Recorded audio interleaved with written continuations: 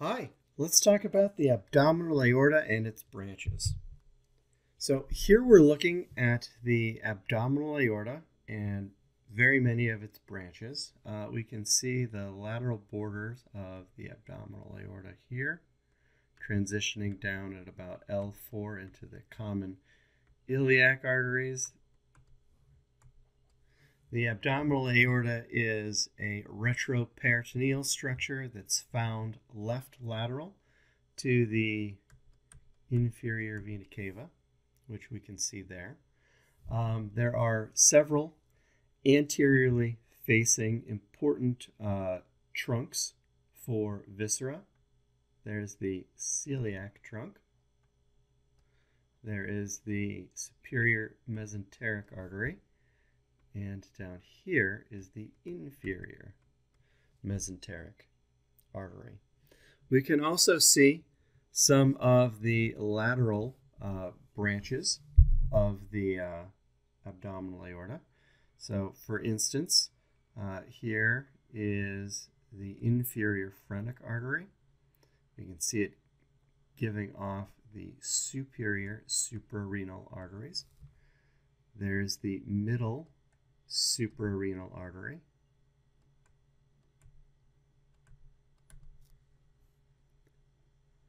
Coming more distally off the abdominal aorta, we can see there's the renal artery.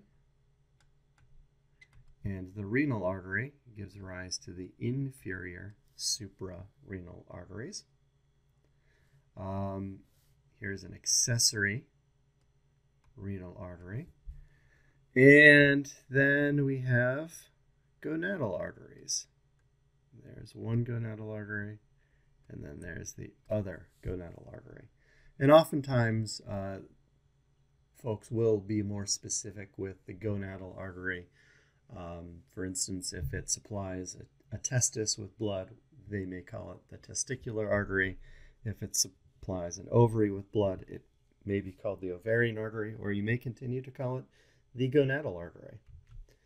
Let's take a look at some of the vessels supplying the duodenum and the head of the pancreas with blood. So we can start here. That's the celiac trunk. And coming off of the celiac trunk along this way, we have the common hepatic artery. And that common hepatic artery, as you may recall, has two terminal branches. There's the hepatic artery proper, and then the gastroduodenal artery. It's that gastroduodenal artery that's going to be important for us here. And we can see coming off of that gastroduodenal artery right here is a branch, and it's quite a mouthful. It's called the anterior superior pancreatico-duodenal artery. There's also a posterior superior pancreatico-duodenal artery that we'll see on the next slide. And before we go there, I'd like to point out here is the superior mesenteric artery, or the SMA. We can see it running just posterior to what would be the neck of the pancreas there. The SMV is tucked away, so we can't see it there. But coming off of the SMA is a branch called the inferior pancreatico-duodenal artery. So here's the inferior.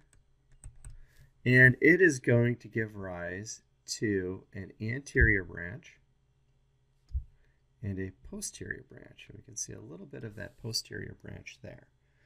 The anterior branch is going to anastomose with the anterior superior pancreatico-duodenal artery.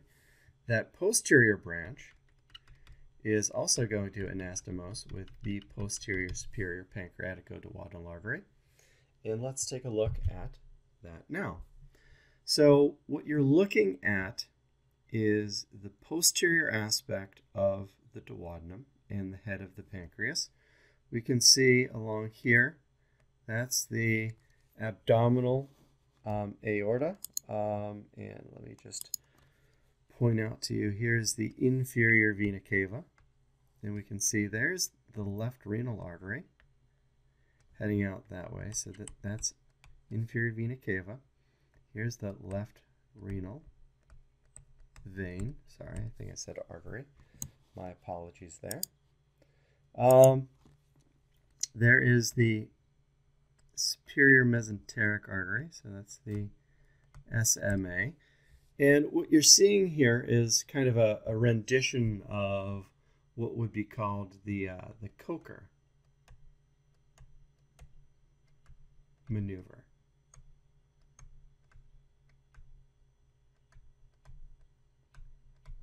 The Coker maneuver is when the peritoneum is incised and the duodenum and head of the pancreas are reflected towards the midline.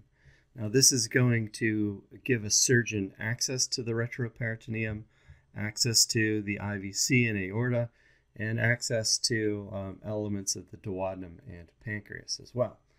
What this Coker maneuver has allowed us to do is to visualize all of those anastomoses on the posterior aspect of the head of the pancreas and duodenum. So here we can see that inferior pancreatico-duodenal artery. So there's the inferior pancreatico-duodenal artery, inferior PDA, and then that would be the anterior branch, which is now occluded by the head of the pancreas. And here's the posterior branch, which we can see coming up, and lovely little branches heading off of it. Coming over here, here is that gastroduodenal artery. It's a little, oops, it's a little tortuous.